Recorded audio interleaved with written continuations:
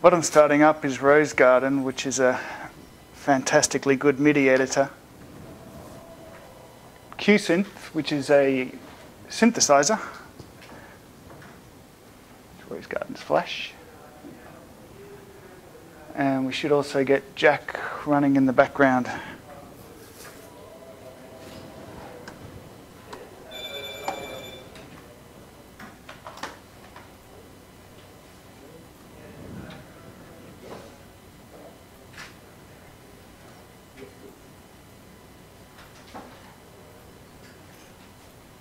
That's the system capture device, so that's your input microphone. I'm just disconnecting it from Rose Garden in case it feeds back like it did in testing. So.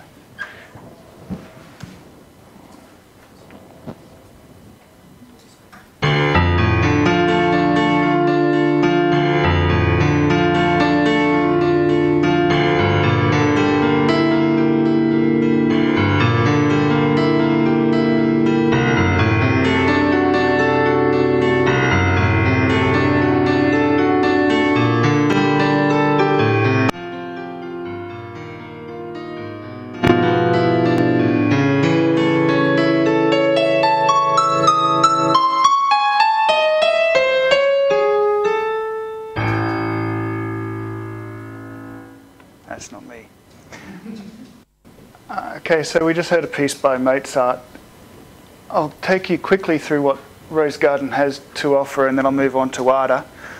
But just here we see a small preview of what's going to be played, so you can get an idea of what you're looking at and what you're about to hear on screen if you're going to do some editing. And if we have a look at the notation editor, this is the actual notes being played, and this is probably the strongest point for me for Rose Garden, is that you can write notation as you're thinking about it and then have it play back for you and whenever you need it, which is just beautiful.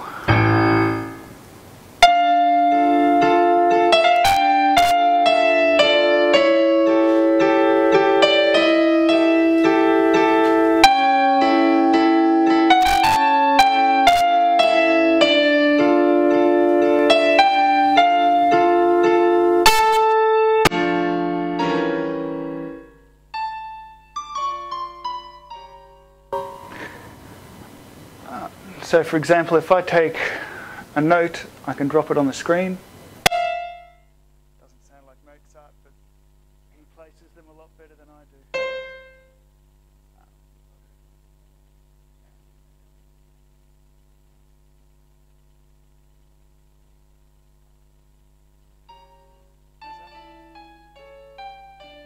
You can all still hear that okay? They're lovely? Beautiful.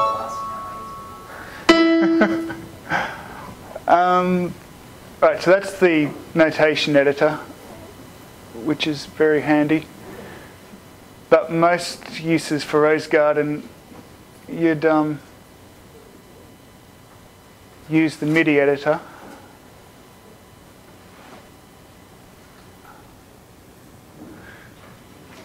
Which looks like this. So you've got your keyboard down here.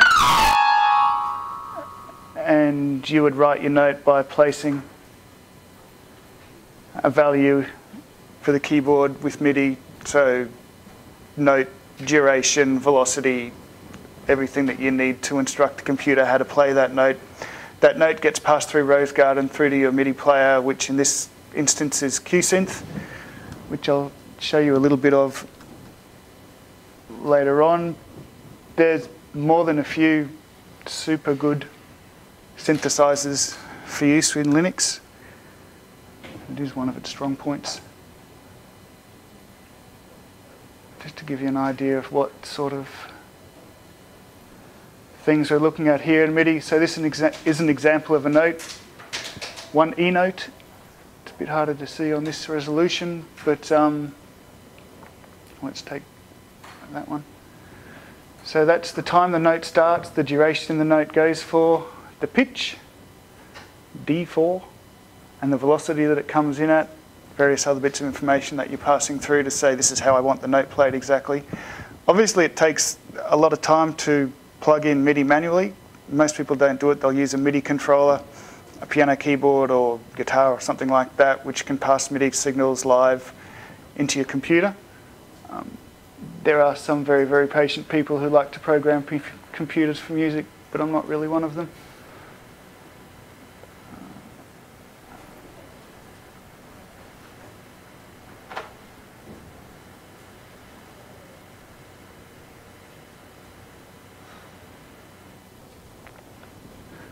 I'll show you a little bit about QSynth now, just to give you an idea of how the synthesizer works.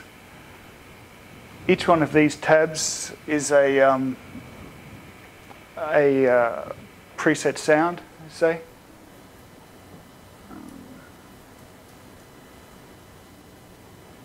And if I show you Jack,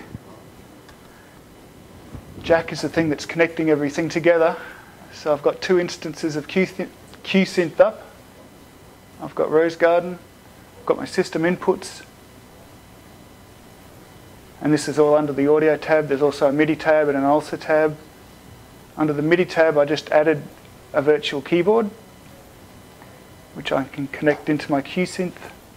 And it's just like a patch bay, so basically you've got every single input and output device of your applications open and running. You can connect them all to each other however you want.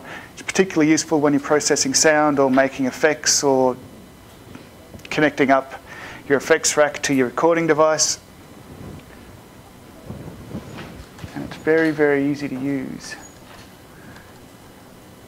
So in that way I've connected this keyboard up to the QSynth, and I can play that just like an ordinary piano if I had really great skills with the mouse. So normally you'd have a MIDI device plugged into your laptop and you'd be playing it that way because it's a hell of a lot easier than using the keyboard. That's about all. Oh, I'll show you one more thing. Just kill a few of these extra applications.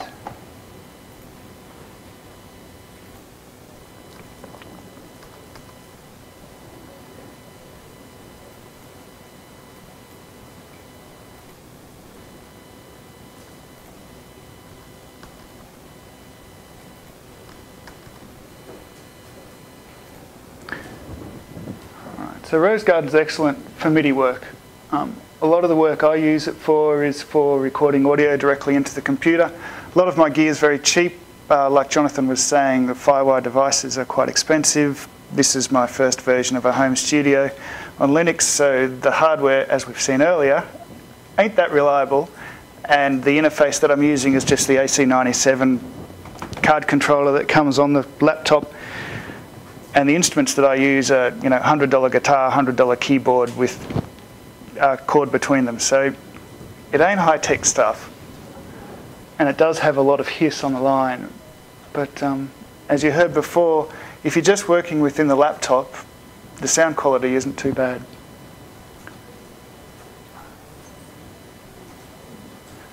We don't want to change Mozart. Alright, so this is just a test piece I did. 3 guitars running one after each other and a rhythm section on top of it. So you get the hiss from 3 guitar lines and a keyboard line coming through on every single track. So bear with it that it's quite raw, but you kind of get the idea of what the thing can do.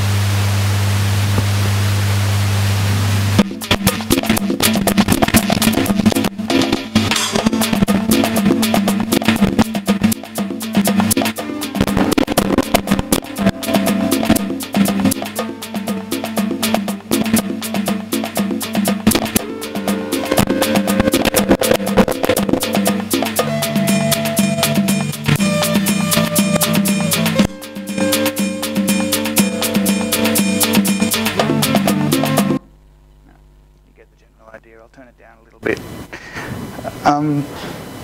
It's not bad, and Rose Garden's pretty good for this sort of stuff, but there's no real control over the inputs that you've got and the mixing and the sound quality that you're getting out of it. So if I'm going to do recording of audio, I usually use Ardor.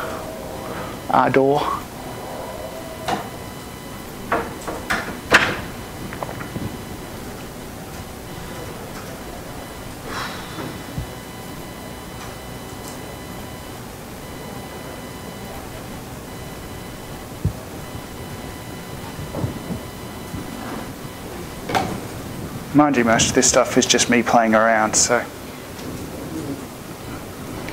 it's not being used for anything except for my fun. Whoops.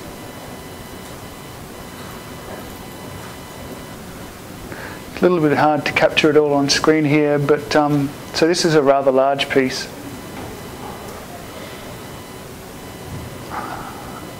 Which I'll play to give you an idea of what it sounds like.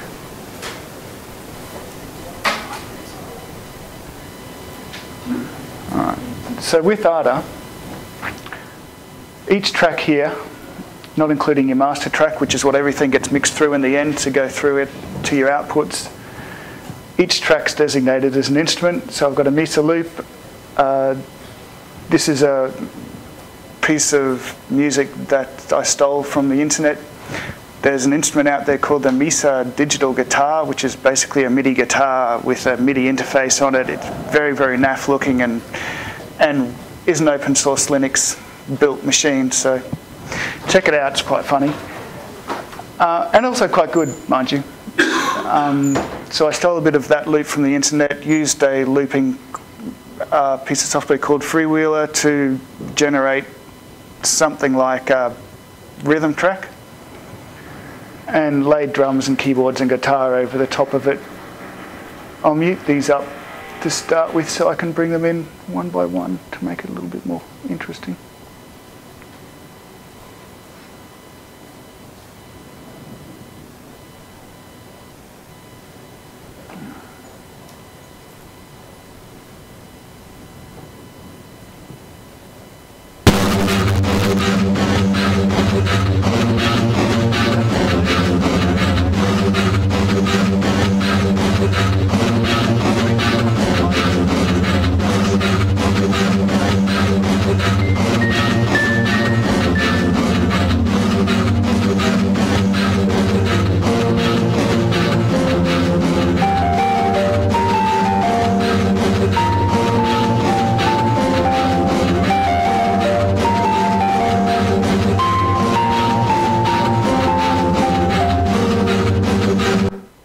So that's raw music going in. So each one of those is an iterative take. So I've started off with a drum tech or a rhythm track. I've added drums on top of that for the next track. I've added guitar on top for the next track, keyboards on top for the next track, vocals on top, so on, so on. And the nice thing about working with ADA instead of Rose Garden for this sort of work is that when you have, say, a couple of different instruments, you can do a lot better balancing in terms of the sound stage. So you can shift your guitars all the way to the right, your keyboards all the way to the left. You can have your instruments out the front. It makes mixing a lot easier. It does have a very nice mixer.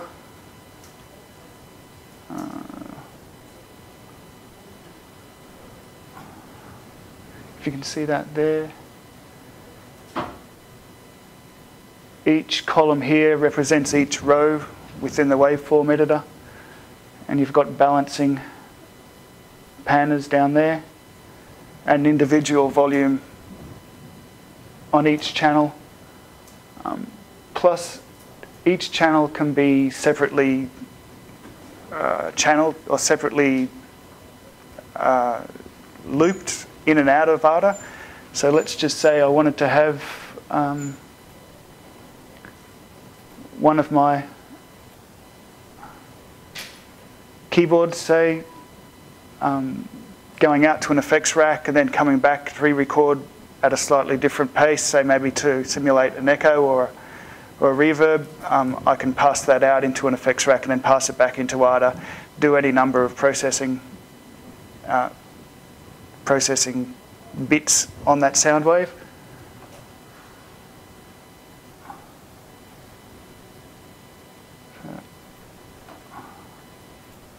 I'll shut that down for now. So once I've finished with the track using ADA or Rose Garden, I'll export it to a file. Usually I'll use a WAV file because it's easy for me to pass around to all my other laptops or sound devices. Audacity is what I'll use to do final mixing or mastering of the work.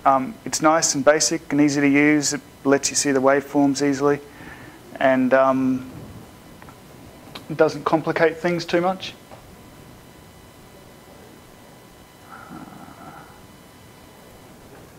So I think this is an example of that piece of music there.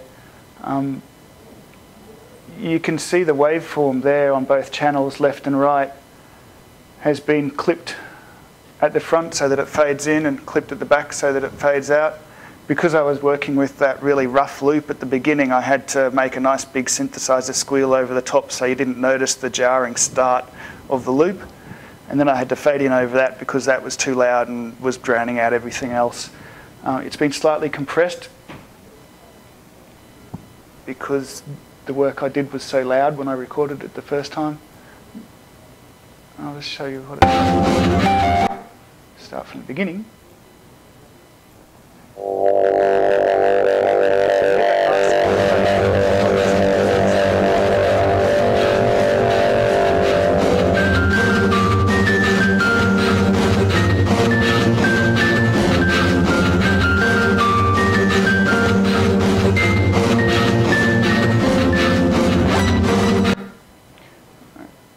Give you an example of the sort of effects that are available in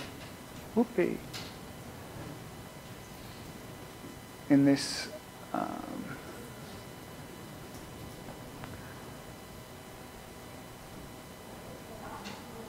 we might run a phaser over it. So this is not normally the thing I'd do to a finished song, but it would be useful if I had a particular guitar track or line of something that I wanted to give it a little bit of a different sound. So you can see there the differences in the waveform.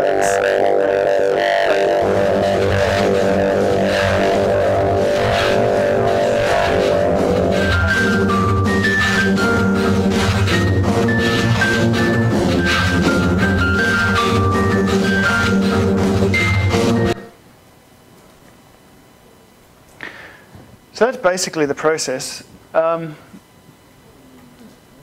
main thing, I suppose, that I want to bring out of this is the quality of those applications that you're using. Rose Garden and Ardour and Audacity, including Jammin, which I didn't show you because it doesn't run that great on my low CPU computer, are all really, really good for your sound processing jobs. Using Macs, using PCs, I've never been able to get the quality or the stability of the system as I do with Linux. It's not generally recognised as a sound platform in pro audio world, not being a pro audio technician, but there's very few studios out there that will be using Linux. There was one in Melbourne for a long time called Laughing Boy Records that had a very nice setup, but they closed down last year or so. But really, if they knew the capabilities of this stuff and had the ability to use it like the support that you get for the Windows and Mac world, considering how rock solid the platform is and how good the software that runs on top of it is, it basically kicks ass over the rest of it. So just to give you an idea of all the different applications that come here.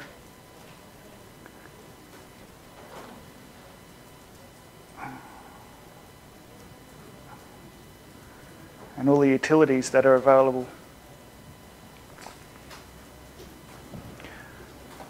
So that's about it for me. There's a lot there that I could show you, but I think we've probably run out of time. So have you got any questions? Have I? Yeah, you got 15. All right. They gave me the 5-minute card. All right. So if we've got a bit more time. We might have a look at maybe some of the loopers and things like that, because they're quite interesting in what they can do if we can get it to run properly.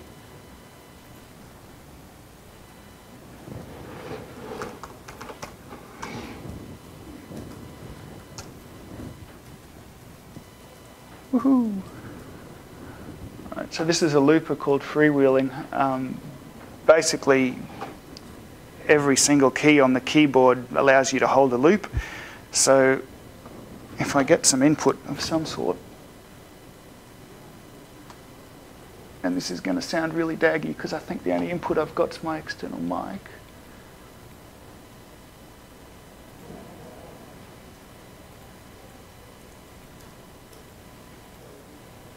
Might close that down to give us a bit more space.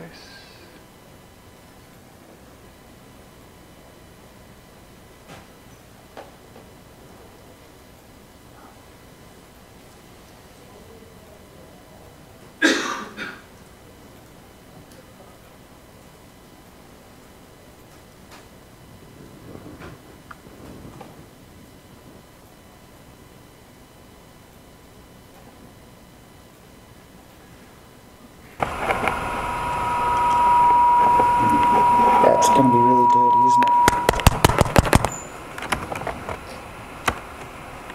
I'll just use one channel to try and stop it feeding back. See I'm recording there? See I'm recording there? So that's just running in a loop by itself. I'm recording there. And you can hear me say I'm recording there. It's really nice. See I'm recording there. Test 1, 2. Recording there. See I'm recording there.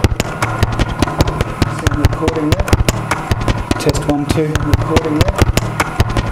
And these sort of things you can use over and over again to make beats or whatever. Plus, you can also feed your instruments into it, like I did with the Mesa Digital guitar track to make backing loops or test 1, 2 uses that you wanted them to sample onto your sampler. And recording there. Turn that off. Test 1, 2. But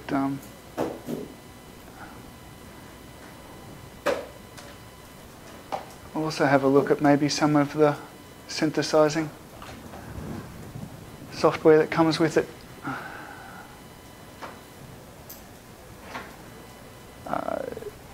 Zynad SubFX is a pretty old synthesizer for Linux. It's been around for a while and it's good.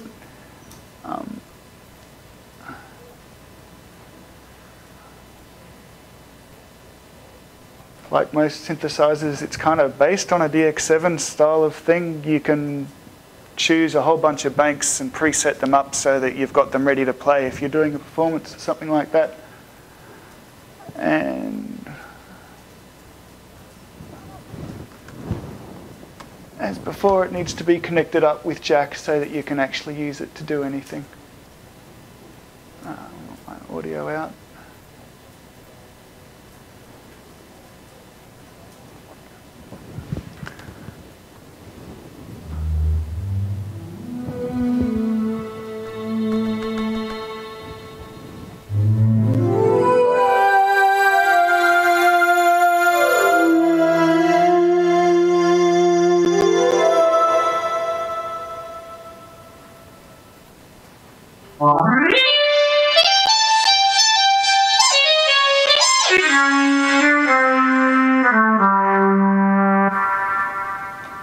I suppose the nice thing with working on Linux is that when you do work with the instruments inside it and you want to do something a little bit more interesting with it, you have got an immense number of tools to work with.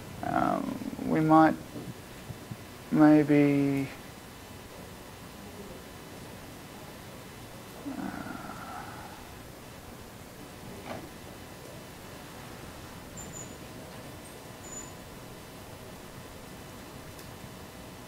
we'll have a look at Jack Rack. So Jack Rack's a series of plugins. It's like you have a guitar pedal with a whole bunch of different noises in it. This is basically the same sort of thing.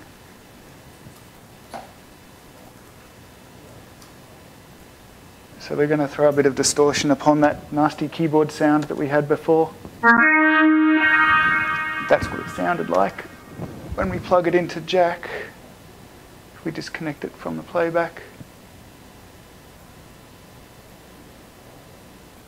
Plug it into the Jack Rack in. Put the Jack Rack out to the system playback.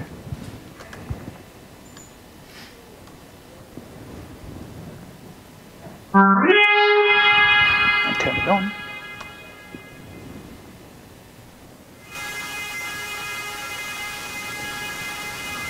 You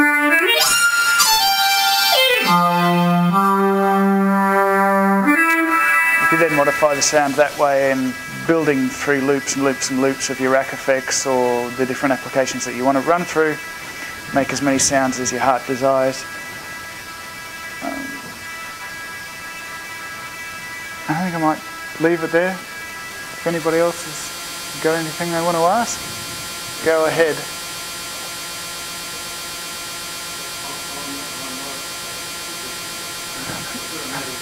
Neither am I.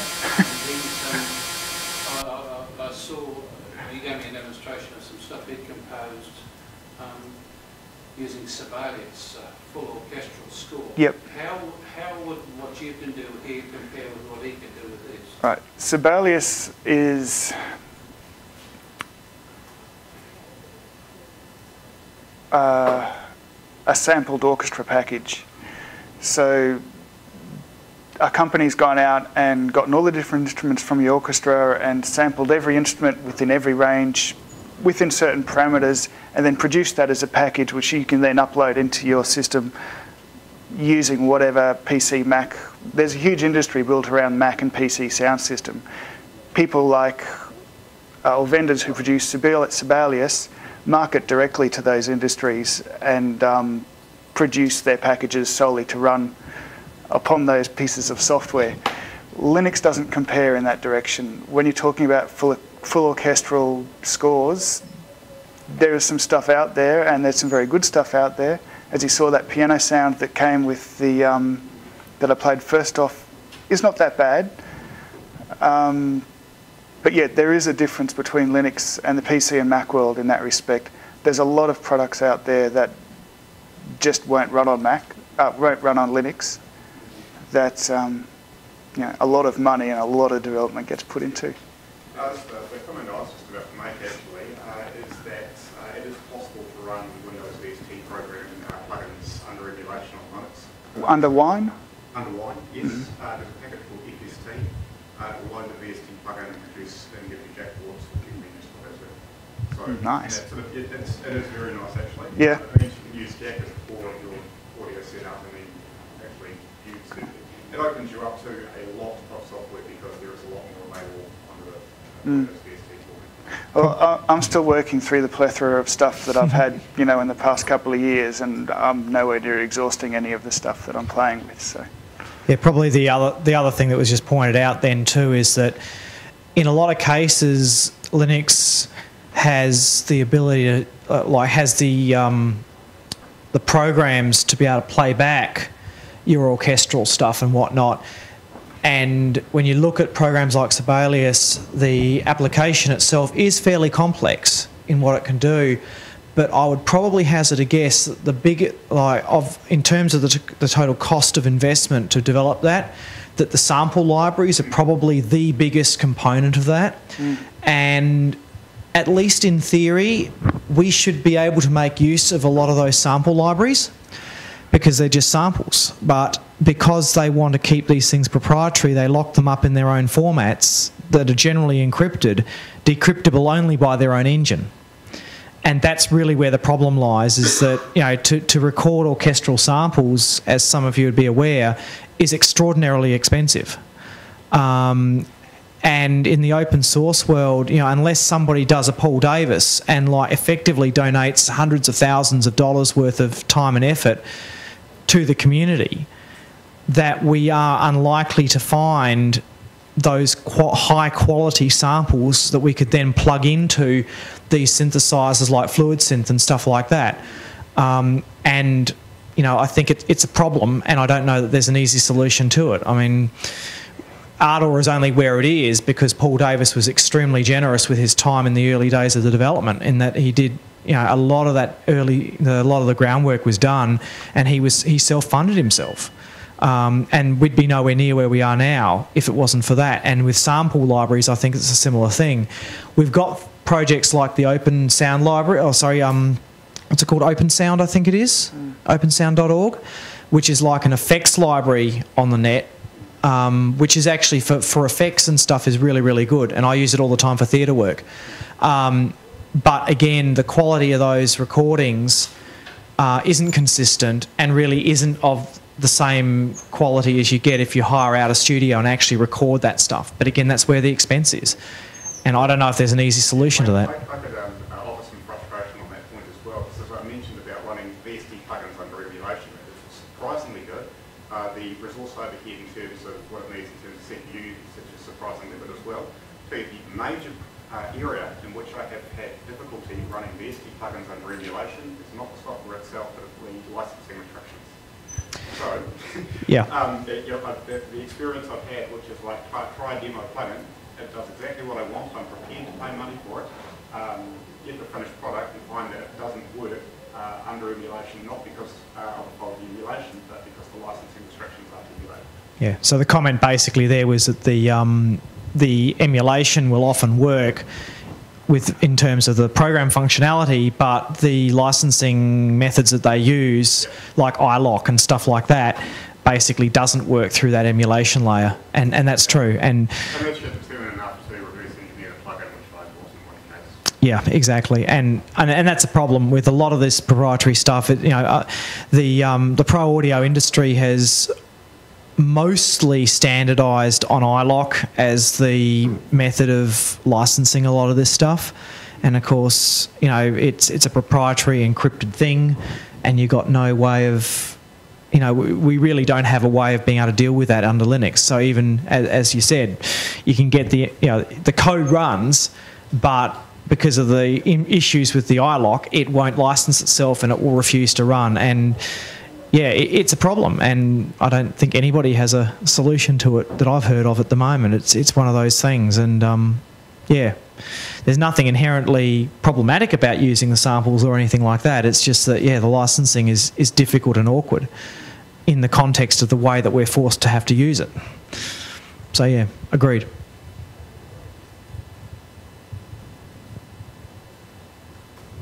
I have no question or comment on your work. Your earlier talk on real-time audio, which is just one thing that I thought was interesting to notice, that you talk about the necessity for low latency in a production environment or particularly a performance environment. But what's interesting to mention is what low latency actually means. In the context of audio and musical production, for musical playback, you want a latency in the range of 5 to 10 milliseconds is workable, ideally under 2. And that is an order of magnitude different from what a stock kernel is going to deliver you out of the box. So, I mean, this is the major benefit of moving to a real-time kernel, which is actually going to give you that kind of performance. That being said, there's another problem, which is you might be able to get that performance at that latency in ideal conditions. Almost always you find a situation where there are bottlenecks in the applications that you are using, and at that stage they start dropping out and they start producing these run errors. I've actually never had a problem with X runs on Linux, ever. I've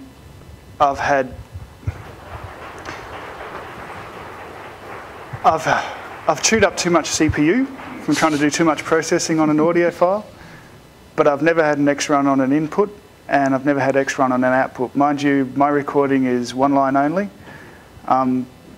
Something like Laughing Boy Studios down in Victoria, I know his production environment has 6 processors or 6 CPUs joined up with NetJack. He can get 40 input and 40 output channels going at once. He gets sub 2 milliseconds as his response time. Absolutely no X runs whatsoever. I'm not a pro audio technician, so really I can't give you a really good answer on that. For my uses, I've found it to be absolutely awesome. It kicks ass over my PC. I don't own a Mac, but I've got a live music setup, and I moved from Windows to Linux recently, and same, yeah. I think with the latency, the issue of the latency as well, it does the minimum latency you can get on any Linux system very much depends on the hardware that you're using to get your inputs and outputs. To put some numbers to it, I haven't personally done it myself, but I've heard of people who have managed to get sub 5 millisecond latency on the Firewire stuff with FATO, which is pretty amazing. Although admittedly, the last time I pushed it was a couple of years back and I only had single core CPUs then. So sub 5 millisecond on that is actually pretty impressive. With PCI, in theory, you should be able to do better than that. And there are ways of increasing your channel count without compromising some of this stuff as well.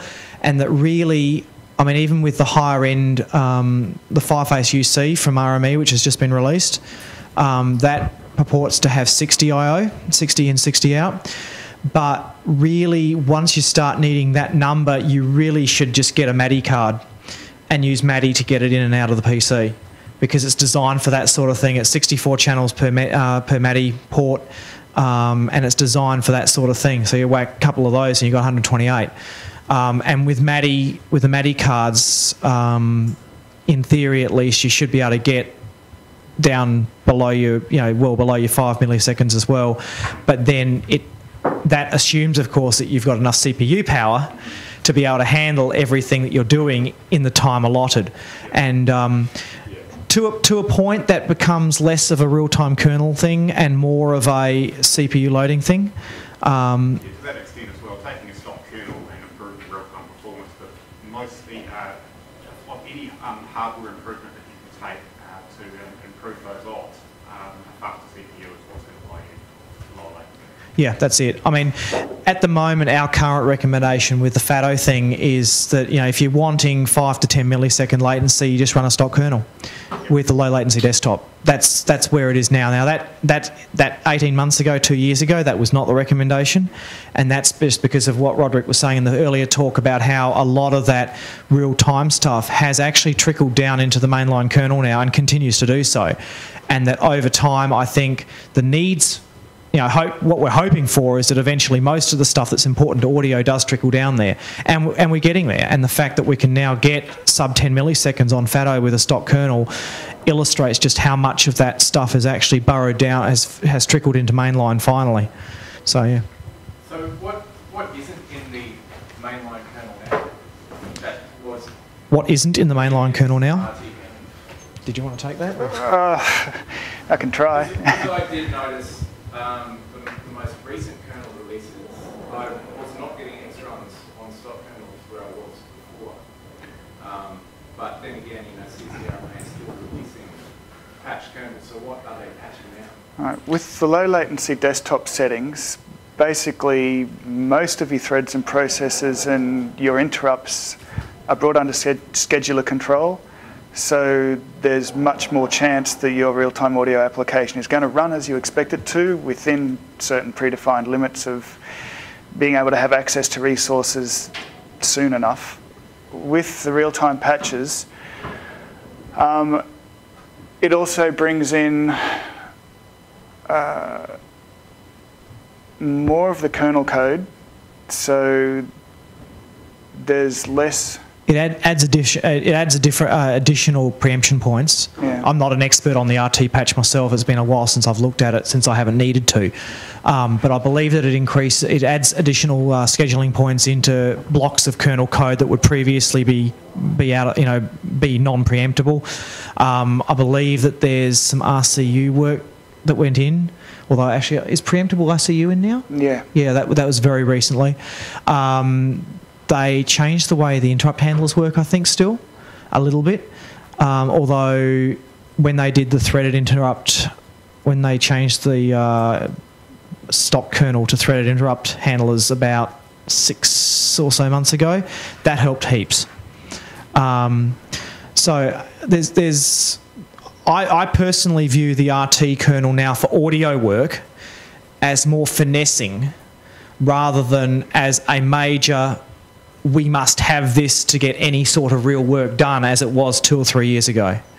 You know, a lot of the stuff that was important for audio work has now managed to get through and get in. And for certain workflows, there's still some of that upper level stuff that the RT hasn't got into a mainline yet that we still use. So users like Roderick still need it.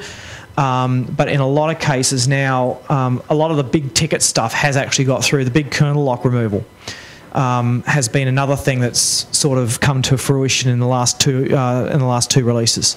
So I think at the moment now we're at the point where RT sort of finesses us for audio work, whereas 2 years ago it was almost essential if you wanted to get that sort of thing happening. So for people starting out, they needn't follow that controller. It is used to stop. Try it. If it doesn't work for you, the downloads, you know, there's a dozen ones you can download and try. Yeah, again, for the purposes of the video, the comment was that for somebody starting out with this stuff, there's no need to recompile the kernel. And I would say that is completely, I'd agree with Roderick, that is true. Down the track, if you start pushing things and you discover that, yes, you need to because of the way you're working or what you're doing, then that's down the track. But I think it's at the point now where certainly you can get into this stuff, you can start having a play and messing around with stock kernels, and you don't have to get into that sort of thing at the present moment. We'll take a couple more, one or two more questions, but it's afternoon tea now, so. Yeah, just quickly following on from that, if you do find yourself in the situation where you need to rebuild the kernel, last time I went looking, just about a month ago, the RT patches were no longer maintained. That's after I started looking at it, so yeah, you might be right. I wouldn't expect that to be correct. The status of the RT kernel patches, as I understand it, is that there was a long hiatus because Thomas and Ringo and Ingo got sort of sidetracked with a few other bits and pieces. But they started up the maintenance of them again around the .32, .33 line. I think .33 is the latest that's out at the moment, maybe. But my understanding is that it's still their intention to keep them maintained. It's just that obviously it's not a high priority on their work at the moment, and so they basically get to it when they get to it. But I haven't seen any announcement that says that they don't intend to keep supporting it at this point, at this present moment. The impression I got was that they were saying more and more of that has been included in the mainline kernel. And that's true. The impetus isn't great anymore. Yeah, because more and more of it has got into mainline, you're correct. The call for it isn't as great anymore. Like a lot of probably 90% of audio users are no longer complaining and saying we need this stuff to do our work. And audio users were one of the loudest voices, but a lot of the embedded guys still need some of that stuff in there and so on and so forth, because we're certainly not the only users of that stuff.